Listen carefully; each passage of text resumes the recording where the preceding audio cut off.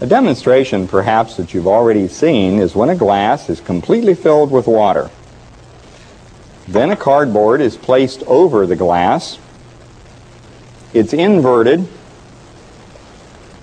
and then the hand supporting the cardboard is removed. Atmospheric pressure causes the card to stay in place.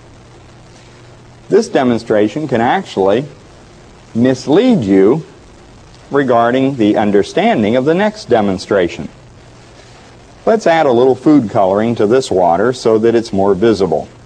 Now let's pour that water into a mason jar with a wire screen lid in place of the normal cap.